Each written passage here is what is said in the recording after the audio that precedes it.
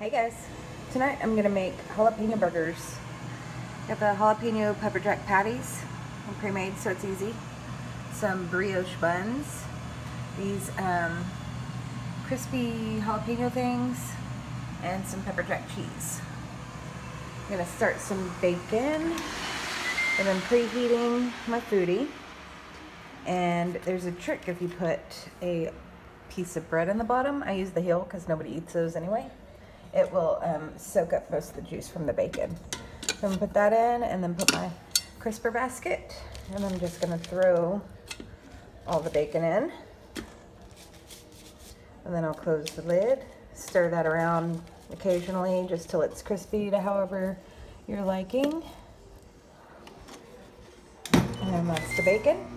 So then over here I have the Instant Pot. I put the little trivet in the bottom, 1 cup of water.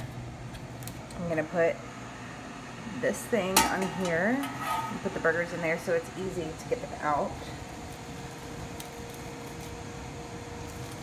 Let's see how many patties I can fit in there. Might have to do these one at a time. Maybe, let's see. I think I can stack them. I totally forgot to season those, so I'm going to season them real quick. Okay, I've got this Himalayan pink salt, black pepper, and garlic. It's really good. A lot of people recommended it on the page. I'm going to season with some of that. Then I do my burgers with lots of salt and pepper. Usually that's all I put on them. So I'm going to add some additional salt and pepper. Then of course you want to flip them over. Use some tongs so I don't have to wash my hands every 2 minutes.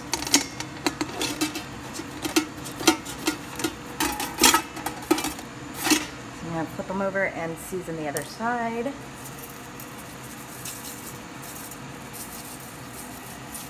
Also, I've heard a lot of people complain that things don't taste very seasoned when you pressure cook.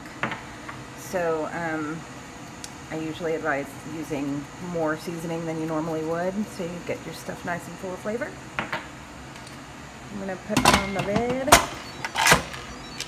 close the valve, and I'm going to pressure cook on high for 5 minutes. Every time I use the Instant Pot, I forget how to use it because I use my foodie all the time. So I'm going to pressure cook for 5 minutes, and then when that's done, I'm going to let it naturally release for 5 minutes, and then I'll open up that valve. And bacon, it's cooking, coming along. I'm actually gonna make the fries in my oven for the first time since Christmas because I'm using my foodie. So everything's going. I'm gonna go sit on the couch and I'll be back in about 10 minutes. Okay, burgers are done. I put them on the low setting on the trivet that came with the Ninja Foodie. There they are. And I'm gonna go ahead, I did drain the bacon grease also, so there's no liquid in the bottom. Go ahead and crisp for 5 minutes.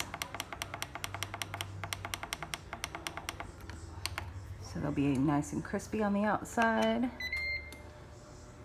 Bacon's ready, I got my fries in the oven. I'm also going to crisp up my buns. Put a very thin coating of mayo on the inside here. Put them in there. Makes really, really good crispy buns. So that's coming up next. Alright, so there's 1 minute left in the air frying of the burgers. They're looking pretty good. They smell amazing. I'm going to go ahead and put the pepper jack cheese on. I'm going to let that cook for the last minute to melt the cheese.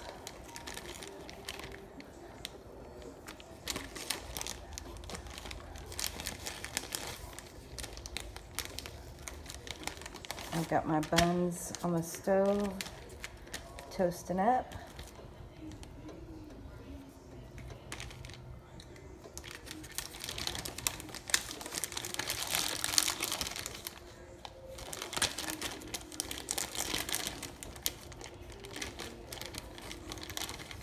One of these days I'm gonna get a tripod for my phone so I can do this and not have to hold the phone. So there's those. 1 more minute. It's funny, one of my pieces of cheese blew off, ended up in the bottom and melted, but those look so good. So I'm gonna take those out, and I'm actually, I got the extra crispy fast food fries.